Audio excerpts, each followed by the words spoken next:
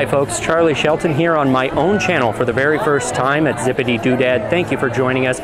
We are here at the media event for the Boysenberry Festival tasting and a preview of the redone Knott's Hotel. So we're going to try several of the foods that are coming to the Boysenberry Festival, which opens on March 8th. Let's jump into it.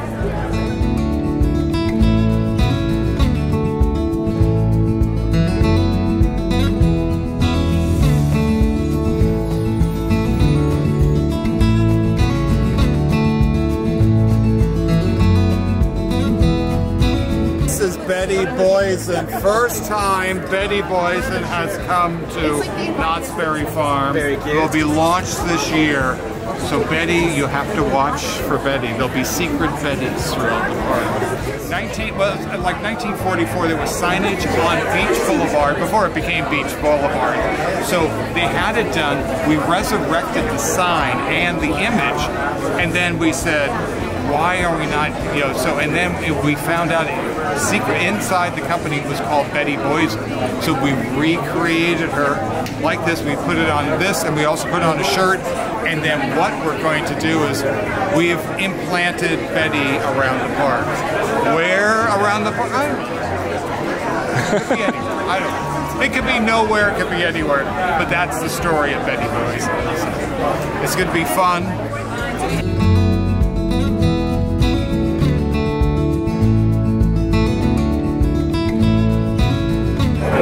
All right, so first up for the drinks, we have the Boysenberry Rum Runner. I love tiki drinks, so a rum runner plus boysenberry, which is like objectively one of the best flavors. This is going to be really good. Let's try it out.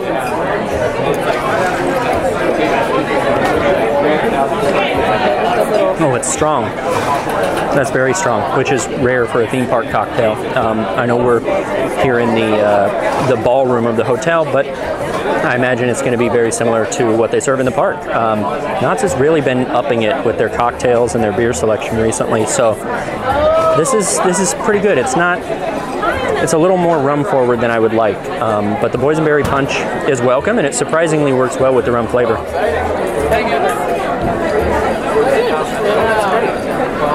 All right, let's see what's next.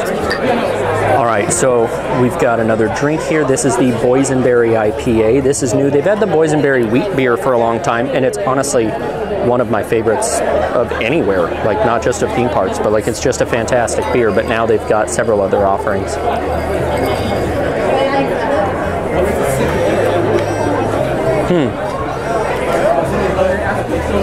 No, I don't think so. It's not IPA enough to be a real IPA. It's not boysenberry enough to be a boysenberry. Whereas the boysenberry wheat, like it really comes through, and the fruity notes complement the wheat beer aspect. These seem to almost detract from each other. Like I don't want the bitterness in my boysenberry, but I also don't want the boysenberry in my bitterness, I guess. So we're going to jump right into the food. Now, rather than going and getting everything piecemeal like I tried to do with the drinks, we're going to do everything. And this is just a huge, I'm going to show you guys what this looks like.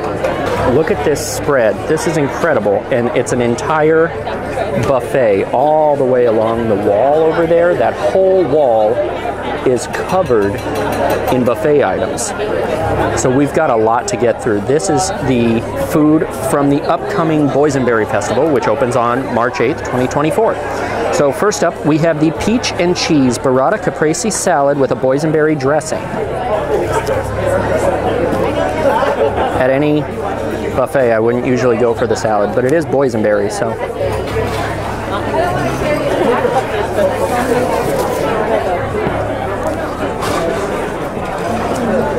It's fine. It's a salad. Having burrata is a nice touch. But like I said, I wouldn't really go for the salad. Like, it's nice, especially for a pass holder or somebody when you can want something lighter. You can move into this, but I don't think, if you're at Knott's, you really want to blow it out. You want to get the fun, fair food. And we've got a lot of that. So that's what I would go for. Next up, and this one's weird. This is spam musubi with a boysenberry soy sauce. I'll never turn down Spam musubi, but, sticking to my thing. I'll never turn it down, but like you can see, it is, you can see it's slightly purple soy sauce. So that it's just such an interesting choice.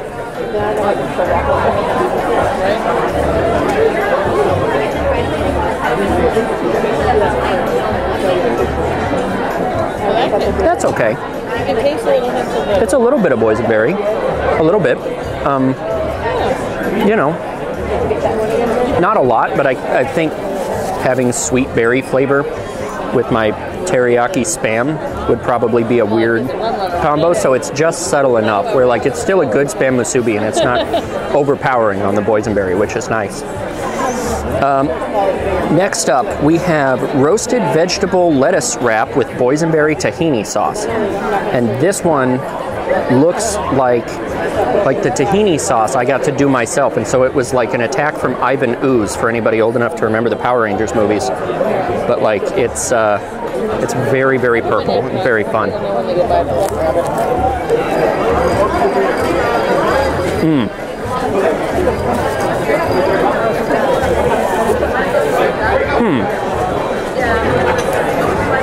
Again, kind of weird to have the sweet in with the savory of the tahini, but it works. I mean, it's not my favorite thing I've ever had, but you know, when you want something boysenberry themed, that's again a little bit lighter. I would take that over the salad, I think, because it's a little more fun and unique than just a salad with boysenberry dressing that you can have at home. This is still vegetables and still light and fun, but you know, a little bit more interesting.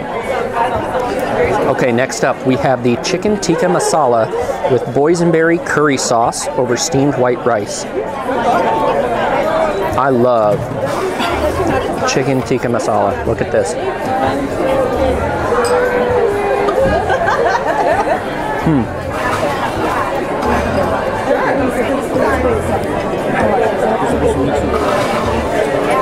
I'm not getting any boysenberry. Like it's a good chicken masala, but it's not. I like the curry just completely erases everything in its path.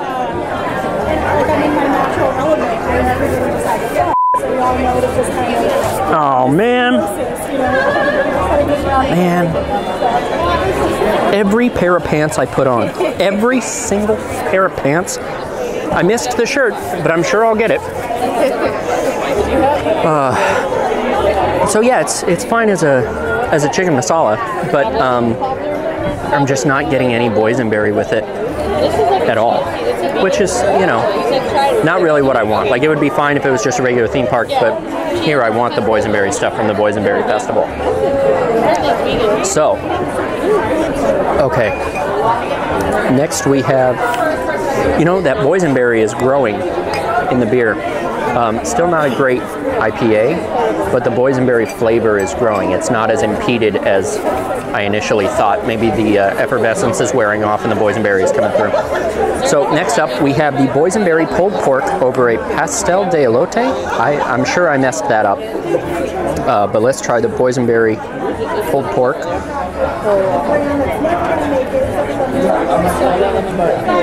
What? There's, again, not a lot of boysenberry flavor. Like, they make a boysenberry barbecue sauce. Why is there not? There doesn't seem to be a lot of boysenberry flavor in this. Oh, that pastel de elote, it's like a sweet cornbread. Like a cornbread cake. That's great. That's really good. Yeah, like this is, again, a really good dish, but it's not very boysenberry. Like it's great for what it is, and I'm very rarely disappointed with the food at Knott's, but like I kind of want more of the boysenberry flavor, like in the way I have a little too much boysenberry coming through. I kind of want that overpowering boysenberry, and this doesn't really have a whole lot.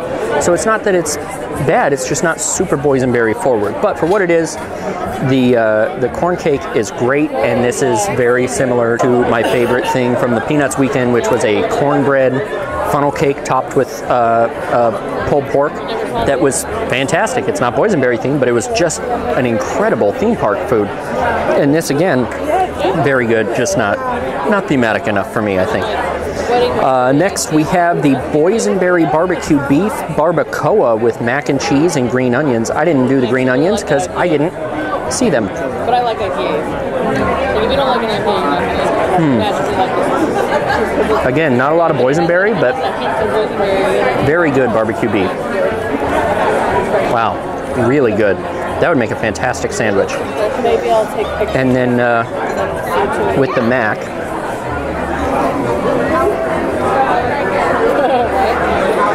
that works really well together. There's more boysenberry in this one because I keep feeling the seeds get stuck in my teeth where I haven't felt that anywhere else. But this is really good on its own.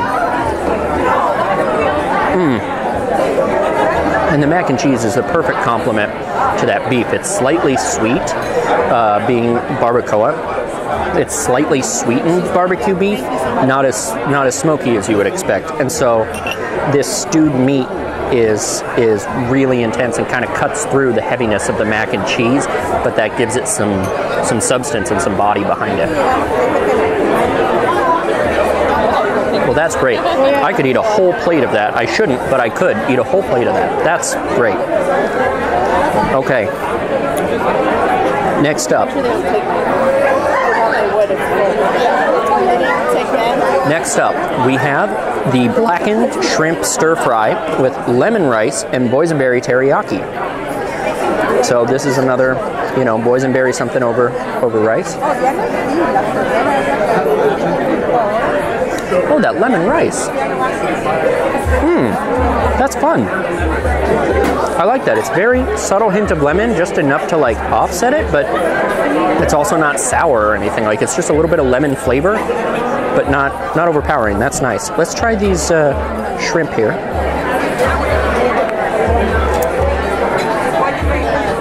Ew.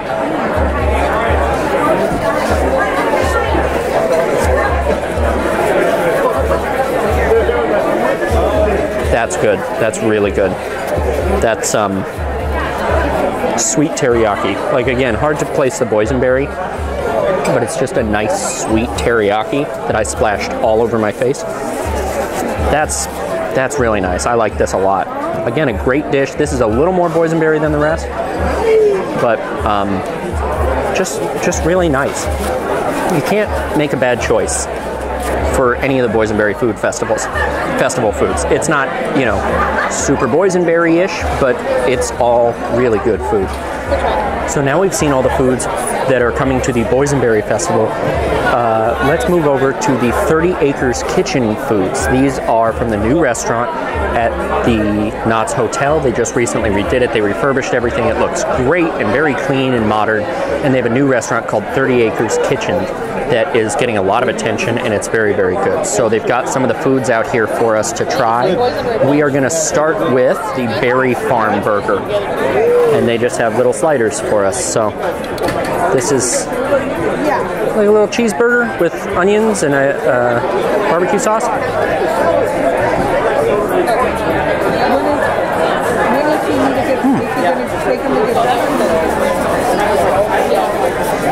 A lot of bread on this little slider. I'll be at work on Saturday. This is good. It's got a little some fried onions and some cheese, little burger. It's good. The boysenberry sauce, whatever that is, and I'll look it up and put it in the description here. It's good. And like, you need a good signature burger, It's just a good solid barbecue burger. And it's not, yucky frozen meat. Like, that's actually pretty good. Whether it's frozen or not, it tastes good enough. So that's really all I care about. Next, we're going to try the salad. This is the boysenberry barbecue chicken salad. So I assume, again, with a boysenberry dressing, barbecue chicken dressing.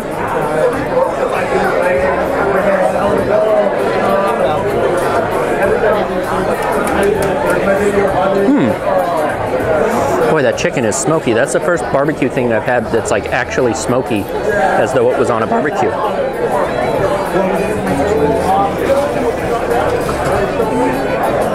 There's a lot going on. Beans, corn, creamy dressing, spinach, baby greens, barbecue chicken, cheese. There's a lot, oh, bacon. Like, there's just a lot going on in this cup. The grilled corn is nice and provides a pop of sweetness. But other than that, like, everything just kind of melds together. Like, the beans kind of, you know, emulsify and tie everything together, and not a lot is standing out because it just becomes one unified flavor. But that one flavor is pretty good. I know I was complaining about the salad earlier, but honestly, I think I like the burrata salad better, like the boysenberry vinaigrette. The boysenberry comes through a little bit more, and that's, you know, they said it's a boysenberry salad, so like, if that's what we're going for, the peach burrata salad, comes through with the boysenberry a little bit more, so I would lean towards that, but there's nothing wrong with it. It's just, it's a fine salad. Last up here from the hotel, we have the Boysenberry Chipotle Barbecue Chicken Pizza. And this is beautiful. There's lots of chicken on this. I mean, I grabbed a really good slice, but like, still.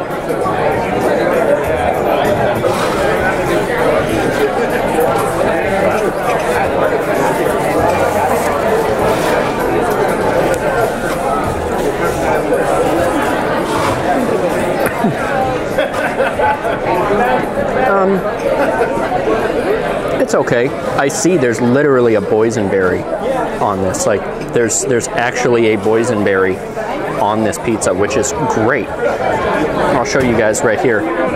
There's a full-size canned boysenberry on my pizza, so I can't complain about that. This one definitely brings the boysenberry flavor, but they're like cooked in, so it's almost like cobbler barbecue pizza. This is really fun. I don't know if I would automatically gravitate towards a boysenberry barbecue chicken pizza, but I'm glad that I had it, and now I would have it again because it's so unique and fun, and the chipotle kind of just makes everything roastier and darker and very lovely. I enjoyed that a lot.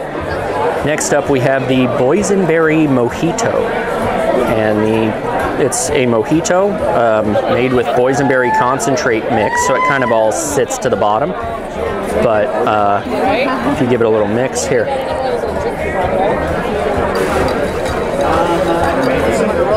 Oh, that's nice. So I saw they make it with mojito mix, which I'm usually like, you know, on these kind of cocktails, I would hope that it was like fresh muddled. But using the mojito mix is like, okay, I guess. But it comes together really well. You know, for sitting at the hotel at the end of the day, drinking your mojito, you could do worse. This is very, very pleasant. I know there's some mixologists out there who are gonna give me the side eye right now, but for what it is, it's a lot of fun, and it's not too strong on anything except the boysenberry, which is what I want. I really want to be, you know, smacked in the face with a boysenberry, and a lot of the stuff we've had has not come through with a lot of boysenberry. So the fact that this comes through really hard with the boysenberry concentrate, that's fantastic. Now this next one that we're gonna do is called the Boysenberry Bourbon Smash. Now this is the one that I saw on the table, and I thought that's gonna be me. You know, bourbon, any kind of whiskey is my jam. So the fact that it's boysenberry and bourbon, that's awesome. Oh yeah. Oh wow. It's kind of a takeoff on a Dublin Mule. So it's got, you know, ginger beer and then bourbon and honey and boysenberry. It's got a little bit of everything. That's really good. And the boysenberry is so sweet that it offsets that herbal spiciness from the ginger beer, which is what usually turns me off from mules of any kind, is that I don't really like ginger in my drink because it just overpowers whatever it's with. You only get subtle notes of the, you know, whiskey or anything else that may be in there, which is why it's fine for vodka, because vodka doesn't have as many discernible notes. It just kind of melds into whatever you put it into. But with bourbon, I want to taste the bourbon. I want it to be fun. You know, I want to know that I'm drinking bourbon. And this one, because the boysenberry is taking the heat from the ginger, it kind of allows the bourbon to slip through the middle. This is very nice. I feel like if next time I come to the bar at 30 Acres, this is going to be the drink that I order. And it's served in this cute little can, which you can't take home. And I already asked them, I can't buy them. They're just for the restaurant. But this cute little milk can. And this has got me written all over it. This is awesome. Okay, we're gonna finish strong. We have a bevy of desserts to dive into. First, we're going to try the vegan boysenberry chia parfait. So it's got boysenberry jam on the bottom and then chia on top of it and fresh fruit. I love chia seeds. Like, I know it's kind of weird that it's a dessert, but like, I love chia seeds in anything.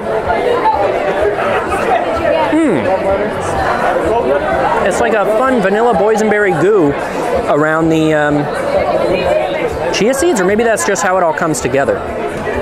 That's really great. Wow. Well, color me shocked. That's the sleeper hit, man. Wow. It's creamy, it's vanilla. It's that texture of chia seeds where it's like when they've swollen up and absorbed everything. It's just very fun, a very fun tactile sensation that I was not expecting, and the flavor is more than I thought it could be with chia seeds. Like, it's almost like a chia seed pudding on top of the boysenberry jam, which brings the tartness, and then the fresh blueberries and raspberries bring the bright acidity. That's really great. No notes. That's awesome. Okay, next up, we're going to do the lemon bar with a boysenberry compote. And I don't usually go in for lemon bars, but we'll give it a shot.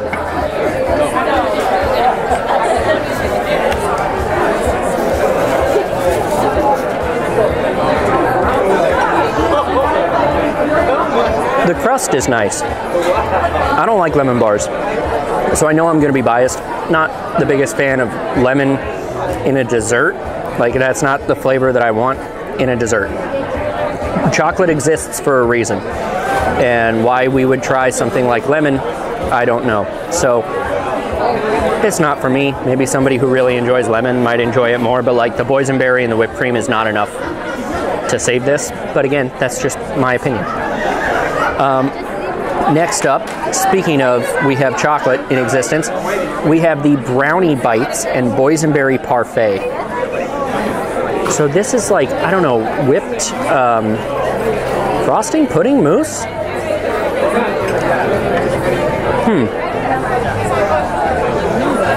It's sweet, but it's not super, the boysenberry isn't coming through. It's just kind of a sweet frosting. Let's try the boysenberry, or the brownie bites.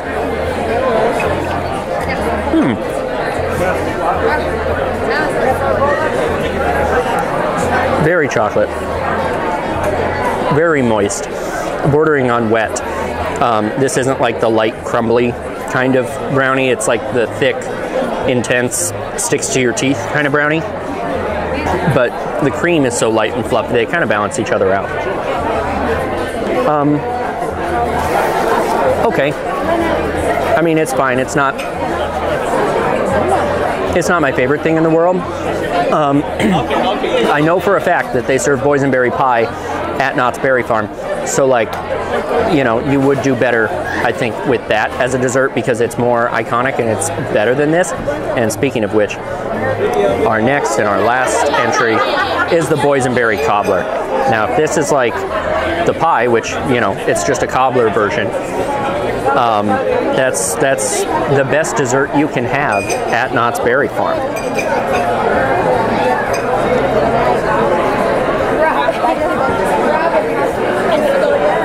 That's so good.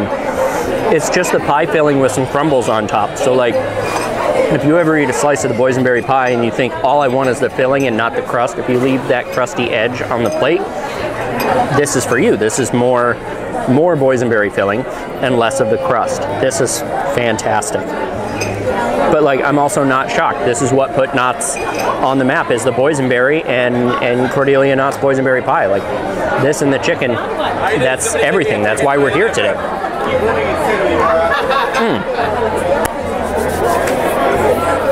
Well, that was great. I am stuffed.